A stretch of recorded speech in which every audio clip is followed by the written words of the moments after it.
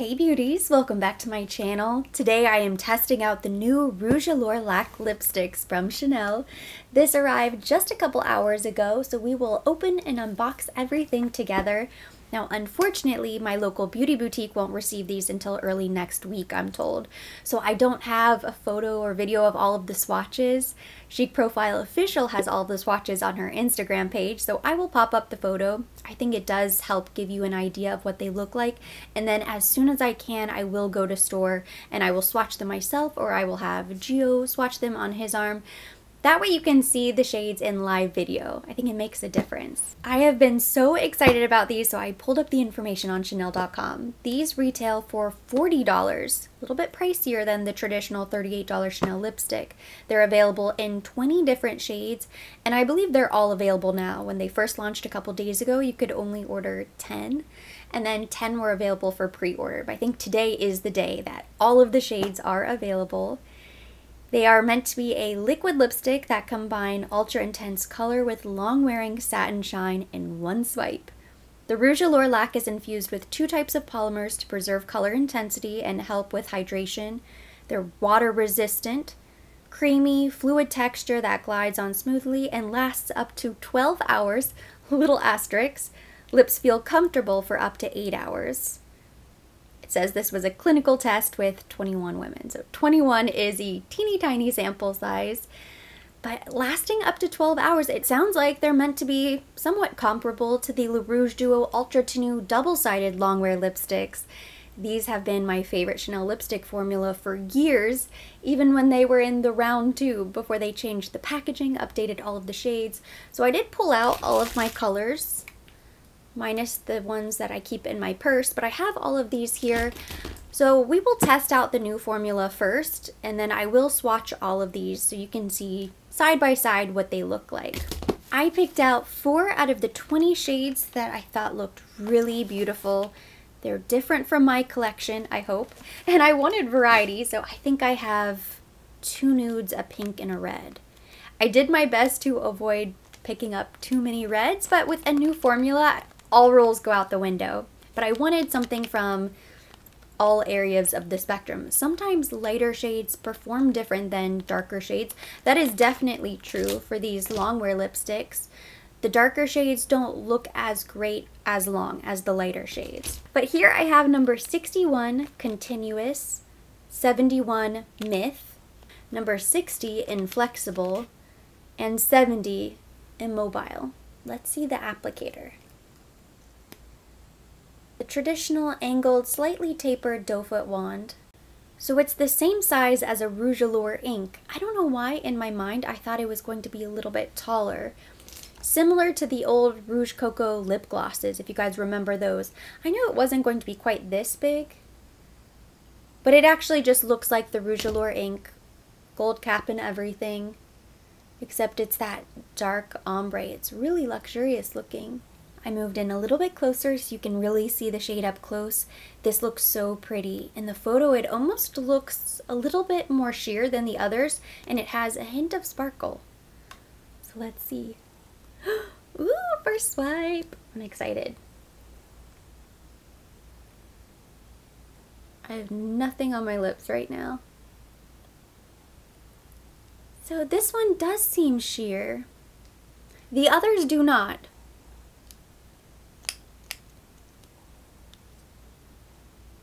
Pretty.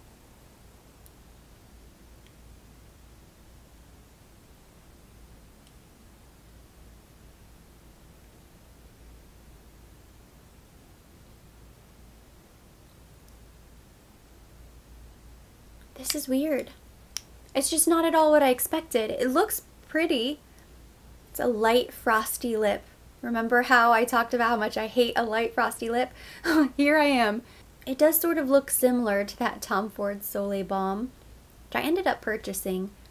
It gives that same effect. It just adds a luminosity to the lips, but it's very natural.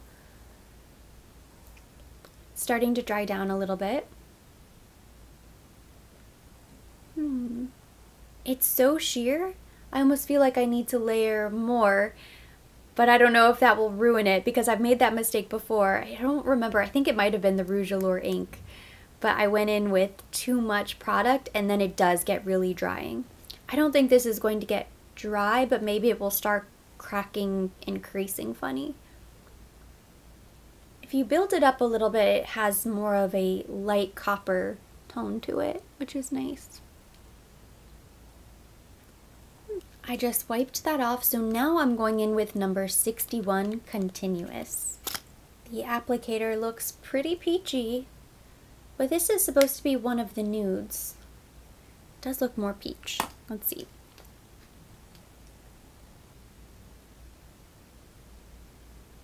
Oh wow. I'll have to reference the photo again, but I'm almost certain I picked up a nude where it looked nude. I love this shade. This shade is really beautiful. When I was on a peach kick earlier this year, springtime, this would have been perfect. I still really like it now. I love a peachy nude. Not at all what I expected. I thought it was going to be more of a true nude. And even this shade does look a little bit more sheer. If you're familiar with the double-sided long-wear lipsticks, when you apply the lipstick side, the pigment side, and you wait a minute for it to dry down before you apply the gloss, that's how this starts to feel. It starts to get a little bit tacky. It's not sticky, it's not uncomfortable. It doesn't have quite the same slip as a lip gloss, but it's not really smooth either. Next up, I'm going to try shade 70 Immobile. It looked like a bright fuchsia pink. I thought about picking up one of the lighter pinks as well. I'm going to wait until I see them in store. Now this is pretty opaque. The first two looked so sheer. This does not look sheer at all.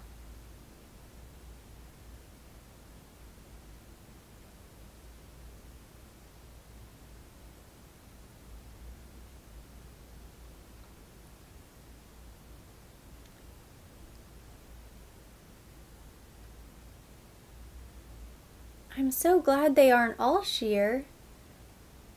Looks like the darker colors have more pigment. They go on more opaque. I'm not sure how this color is going to translate, but in person it looks like a very bright strawberry fuchsia pink. There. I wanted to apply a little bit more. I love this color. I love how they feel. There's just enough slip but not too much glide. They seem like they're going to stay put. It's not going to bleed all over the place. Wherever you apply the lipstick, that's where it's going to stay. Right now, I'm just a little bit nervous about this in here. You know, that inner rim area, it sometimes gets funny. It's not a problem right now, but I am curious to see how that's going to hold up later on in the day. My lips look really hydrated. They look smooth, which is always my #1 complaint about matte lipsticks. Even if they feel okay and they don't feel really drying, they don't look exceptionally pretty because you can still see all of the little cracks. And finally, the last shade of lipstick I have to try is 71 Myth, which looks like it has a metallic finish. I don't know why I was so drawn to the metallic finish. I guess because it was different than the other shades. Let's see. I have the metallic Rouge Allure ink, so I'm kind of curious to compare the two. See, now this one looks sheer. 70 didn't look sheer. Maybe it's just such a bold color I couldn't tell. This one also looks kind of sheer. Looks really sheer. What? Very strange. It's okay. I don't love this on its own. It's not really going on very even. And I don't like the fact that it's sheer because it just looks sort of strange. Maybe it's the metallic finish. The fact that I can still see my lips underneath, it just looks wrong. It just doesn't look right. With the lighter shade, so this is the red version of the first one I tried on, 60. With the light shade, it's fine, it works. With the red, it just looks really uneven. Let me build it up a little bit more. It looks better when you build it up. And I think on top of another lipstick, it will probably be fine. So I'm not worried about this. I don't think it's a waste or anything like that. But by itself, you just really have to build up the color or else it looks patchy. Here you can see all 4 lacs are swatched. Just to compare, I have my metallic beige Rouge Allure ink.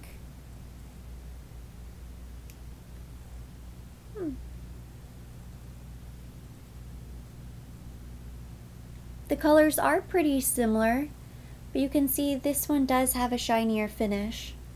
Next, I want to try the metallic red. These two have a similar finish, but they are different shades of red. This one is more warm, this one's more blue-based. But I think comparing the two shows you just how sheer this one is. I thought I would have more longwear lipsticks to compare to the lacs, but I don't own anything that looks similar to this. Here's Timeless Beige. They're very different. When I see them in store, I'm going to try to pick up a brown-based nude. There were a couple other nude options. I like the peach, but I want something that looks more like Timeless Beige. I'm back wearing shade 61 Continuous. This is going to be my lipstick of the day. I just love this color. It is the perfect everyday shade. These lipsticks are throwing me at the moment because they're all a little bit different. The first one is so sheer. It really goes on like a light frosty lip balm, a light frosty lip gloss that dries down. It's not opaque at all. It's really beautiful. I think this could be worn alone or on top of something else. It reminds me so much of the metallic beige Rouge Allure ink. And then this shade that I'm wearing right now goes on a little bit sheer, but you can build up the color. It's a little bit peachier than I expected, but still really pretty. I love this. I love the way it feels. And because it's more of a natural shade, I don't have a really harsh, distinct line on the inside of the lip. So this one I'm incredibly happy with. I love shade 70. I think this one is my favorite. It's that perfect strawberry fuchsia. Really beautiful color. This went on so opaque. It wasn't sheer at all. I don't know if that's true for all of the deeper, brighter colors, but this was like one swipe and you're done. Compared to this one, the Myth shade 71, which again flip-flopped and went back to being more sheer with that metallic finish. This one is my least favorite, unfortunately, because the only reason I picked this up is because it was metallic and I thought it would be amazing. Or else I would have skipped this and I would have gone for one of the lighter pinks or a more wearable color. I really didn't need any more red lipsticks. I was tempted by the metallic finish and it bit me. It's fine. I will build up the color. I will layer it on top of something else. I'll make sure I use it. But by itself, this one is not the most flattering. It looks a bit uneven. Even though I thought they were going to be glossy and they're not, I do really like the finish because the lips look really plump. They look really hydrated and they feel really nice as well. My lips were peeling earlier, but that's just because I had dry lips. So I would recommend if you also get dry lips sometimes, just make sure you go in with a lip scrub before you apply and it should go on really smooth. I don't think you'll have any problems because now they look great. It feels like the mystery of these lipsticks has finally been solved because I've been sitting here wondering what they were going to be like ever since they were announced. You know, where were they going to fit in among the other Chanel lipsticks? Now I feel like I have a better idea, and first impression is that I really like them. I think the only question left to be answered is if they are actually long wearing. 12 hours, 8 hours comfortably is what it says online. So I'm gonna keep this on for a little while longer, as long as I possibly can, and then I will check in later on and I will keep you posted. I'm doing my first check-in of the evening. I've had this lipstick on my lips now for 5 hours. I know that's not close to 8 or 12, but I still think that's a really long time considering where we are. It has not cracked, creased, nothing. It hasn't faded at all in 5 hours. Now, I didn't end up running the errand I needed to, so I haven't had a mask on, and I've really just been cleaning, organizing, editing, working on projects. I did walk Jazzy. My foundation looks uneven there, but it's actually because I had a clogged pore. Sad. Masks. What can you do? This lipstick looks so much better than 99% of my lipsticks after 5 hours. It's that good because it still looks hydrated. I don't want to say the word moist because I know some people hate that word, but my lips look plump. I'm so impressed. A bullet lipstick wouldn't do this. The longwear lipsticks definitely could. At this point, those lipsticks might be a little bit drier. They would definitely have more of a matte finish, and I wouldn't be able to rub my lips together unless I reapplied the gloss. I'm gonna eat dinner and then I will come back. We are now 6 hours in, 1 meal, 1 snack, and look at the lips. Still just about perfect. When I look close, I can see where it's starting to disappear, but really it is not bad. And 6 hours later, I just had dinner, I had a snack earlier. I think this is one of the best longwear lipsticks I have. I'm really happy. I'm about to get ready for bed, so I have to sign off. Unfortunately, I'm not going to make it to the 8-hour mark, let alone the 12-hour mark. But looking at the lipstick now, I feel like it's safe to assume that another 2 hours I would still have lipstick on. Maybe it wouldn't look perfect at 12 hours, but I would probably still have a little pigment left on my lips, depending on the shade you pick up. It might be fine. I think the lighter shades, you have more wiggle room than the darker shades. I'm impressed. You have to pardon my mess back there. That's everything I'm giving away for the 12 days of Christmas, and I have not forgotten. So before we close out this video, this is day 4 of 12 days of Christmas.